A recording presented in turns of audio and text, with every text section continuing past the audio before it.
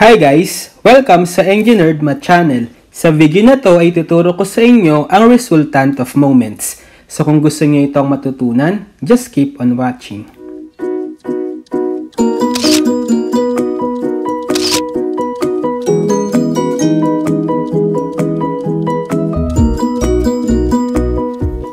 Okay, so this time ay tuturo ko naman sa inyo ang resultant of moments. So, meron na akong previous videos about moments in 2D as well as in 3D. So, kung hindi nyo pa napapanood, isilink ko na lang para ma-check nyo. Kasi lahat ng natutunan natin doon is gagamitin natin dito. So, dito sa resultant of moments, hanapin lang natin yung pinaka-resultant or sum ng mga moments within a body. So, both in 2D and 3D. Just like in forces, right? Meron tayong resultant forces acting on a body. So, pwede rin tayong magkaroon ng resultant ng moments. So, ito yung equivalent ng mga moments na involved dun sa isang body. Okay? So, sabi, for two-dimensional problems, where all the forces lie within the xy plane, the resultant MR at O about point O, the z-axis, can be determined by finding the algebraic sum of the moments caused by the forces in the system. Okay, so yun na nga. Kung meron tayong isang body that is on the xy plane, kasi 2D lang tayo, tapos may nag-act sa kanya na different moments, let's say ito yung given forces natin, yung F1, F2, F3, at meron silang moment arm, D1, D2, D3 respectively, pwede silang mag-cause ng moment. At para mahanap yung resultant ng moments, add lang natin lahat ng mga moments na ipoproduce nitong bawat forces na involved. Okay? So, we have the formula, resultant moment at O. So, we have the sign convention, right? Just like doon sa video ko in moments in 2D. So, yung sign convention natin, tayo mag-a-assign. So, kung clockwise positive, lahat ng mga forces na may clockwise effect in terms of the moment is positive, then negative sa mga counterclockwise. So, kapag nag-a-add tayo ng moment in 2D, kino-consider natin yung sign. So, base dito sa figure, pag sinamap natin yung moment or yung summation ng FD, we have negative F1 D1. Kasi base dito, itong F1 is nagpo-produce ng counterclockwise moment. So, negative F1 D1 siya. 10 plus F2 D2, so ito yung F2, so this time positive siya kasi plus, kasi nga yung moment na mapoproduce niya is clockwise this time. And then minus F3 D3, so negative si force F3 yung moment niya kasi dito sa figure magpoproduce siya ng counterclockwise moment. Okay, so mahalaga na i-take note nyo yung sign ng bawat moment na mapoproduce ng isang force. Okay? Now, for 3-dimension naman, if a body is acted upon by a system of forces, the resultant moment of forces about point O can be determined by the vector addition of the moment of each force.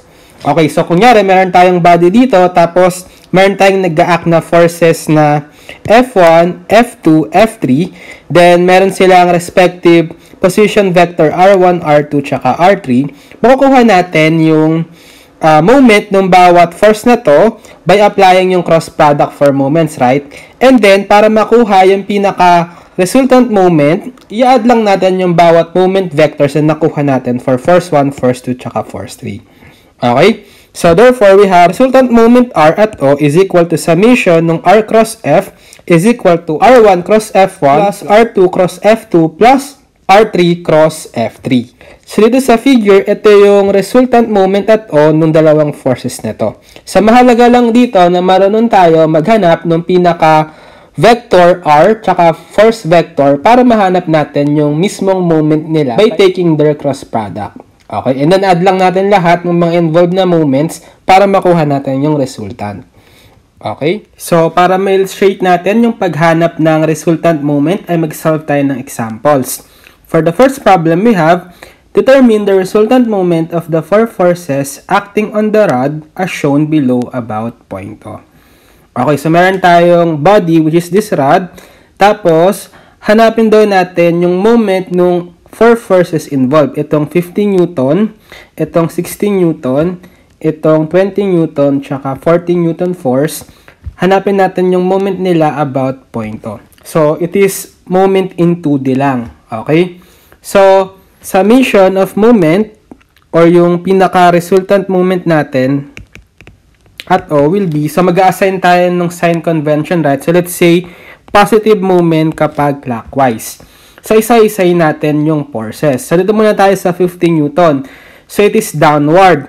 So therefore, meron siyang direct moment arm or perpendicular distance from the moment center O, which is itong given na 2. So ang moment niya is force times moment arm, right? So 50 times 2. Ano yung sign? So dahil downward siya, ang tendency is, ang moment niya is clockwise, right? So therefore, positive. Okay? Plus, dito naman sa 16 Newton. So mapapansin nyo, itong 16 Newton, yung line of action niya is nagpa-pass through dito sa moment center O. So therefore, basta dun sa video ko about moments in 2D or even in 3D, kapag yung line of action nung force ay nagpapasa dun sa moment center is ang moment niya is 0. So we have 0 moment for the 16 Newton force. And then, meron pa tayong dalawa, si 20 Newton tsaka si 40 Newton. So dito muna tayo sa 20 Newton. So mapapansin nyo, yung ating 20 Newton force is horizontal force going to the right, right? So ano ngayon yung moment arm niya mula dito sa moment center O. So parang ito siya, right? Okay. So mapapansin nyo, meron tayong mabubuong right triangle. Itong hypotenuse bale is itong 3 meter. Itong leg na to, tsaka itong leg na to. Which is, meron tayong given angle na to na 30 degree. So, ang kailangan natin is yung moment arm na to nung 20 Newton. Let's say D1. So, paano natin mahanap? Using definition of sine, right? Because itong D na to will be sine 30 degree is equal to D over 3. Opposite over hypotenuse. So, therefore, ano si D? D1. D1 is 3 sine 30 degree. So, we have, so ano mo ng sine pala bago natin i-multiply yung force saka moment arm. So, dahil yung force is going to the right, ano yung direction ng moment niya? Counterclockwise. So, therefore, minus. So, minus yung 20 Newton times yung moment arm na 3 sine 30 degree. Okay? Ano pa? Itong 40 Newton force. So, bale yung line of action ni 40 Newton force is ito. So, therefore, yung distance ng line of action from moment center O is itong length na to. Which is, itong part na to given, right? 2 meter plus 2 meter, 4. Plus, ito pang length na to. Which is, using this right triangle ulit, makukuha natin by definition naman ng cosine. So, cosine 30 degree is equal to adjacent over hypotenuse, right? So, let's say D2 naman. So, D2 over hypotenuse na 3. So, therefore, D2 is 3 cosine 30 degree. Okay, so bali yung pinaka-moment arm niya is itong D2 na 3 cosine 30 degree plus yung 4 meter.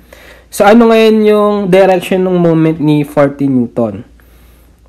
Dahil downward force siya, clockwise, so positive. So, plus 40 times 4 plus 3 cosine 30 degree. Okay? So, using calculator, ang masasolve nating value dito is 334. The unit is Newton meter. So, dahil positive siya, nag-confirm siya dito sa ating sinet na sign convention, yung pinaka-direction ng ating resultant moment is clockwise din. So, kung negative man nakuha natin dito, ibig sabihin, opposite yung magiging direction natin. Counterclockwise. Okay? So, since positive naman yung final answer, nag-confirm siya dito sa sign convention. So, clockwise yung ating final resultant moment. Okay? Next, we have two forces act on the rod shown. Determine the resultant moment they create about the flange at O. Express the result as a Cartesian vector. Okay, so this time meron na tayong moments in 3D. Meron na tayong XYZ plane. So meron daw tayong rod dito na merong two forces na nag-act. Itong F1 at point A, tapos itong F2 at point B. So actually given na yung pinaka Cartesian vector ng F1 tsaka F2. So, madali na lang siya kasi ang kulang na lang natin para mahanap yung pinaka-moment is yung relative vector R.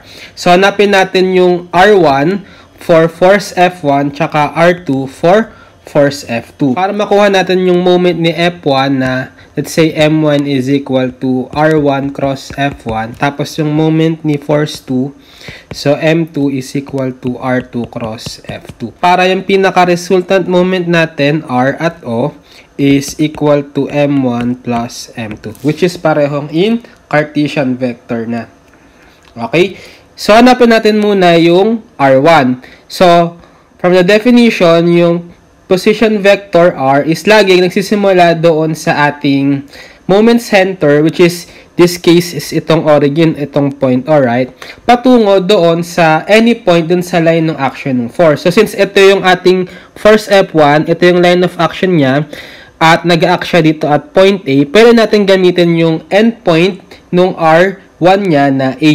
Kasi meron tayong coordinate dito na may dimension tayo na actually nasa y-axis lang siya. So, therefore, yung point A natin is at 0, ilang units siya from the origin. Itong dimension na to, yung 5 feet, right? So, 5 and then 0 z.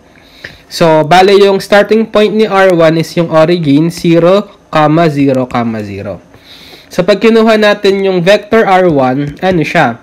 So, point 2 si A. Tapos, point 1 si origin. So, x1, y1, z1, and si A is x2, y2, z2.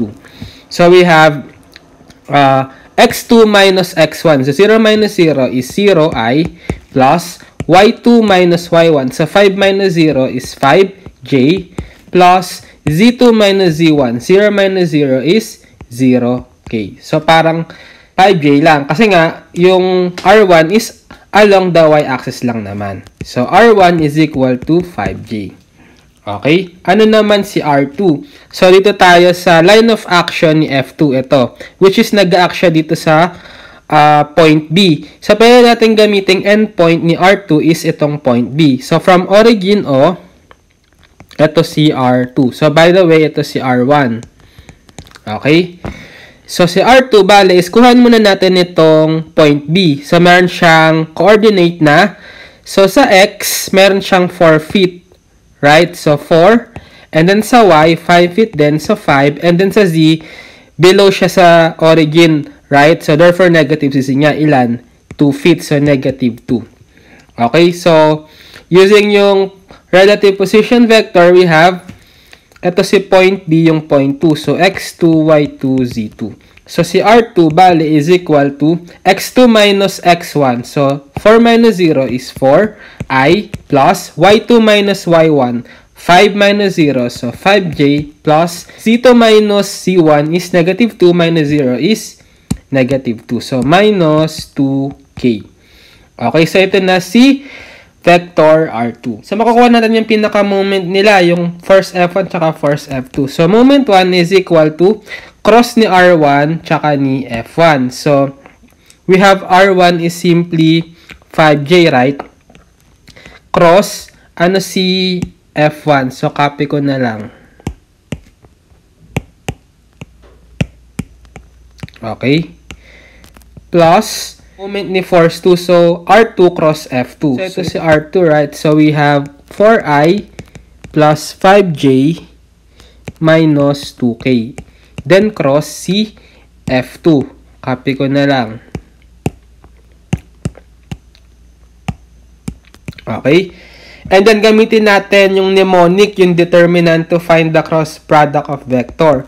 So, for M1, we have determinant ng, so mahalaga na panood nyo na yung video ko about moments in 3D para masabayan nyo itong ginagawa ko dito. I, J, K, then yung element ni R1 sa second row, we have 0, 5, 0, and then yung element ni force 1 sa third row. So, negative 60, 40, 20. Plus, ito namang moment 2, determinant ulit. So, first row, I, J, K, and then second row, yung element ni R2, 4, 5, negative 2, and then third row, yung element nung force F2, 80, 40, negative 30. Okay? And then, applying uli, yung pagkuha ng determinant nitong 3 by 3 matrix using yung IJK component, we have, so for I, determinant ng 5, 0, 40, 20, then minus J, determinant ni 0, 0, negative 60, 20, plus K, determinant this time 0, 5, negative 60, 40.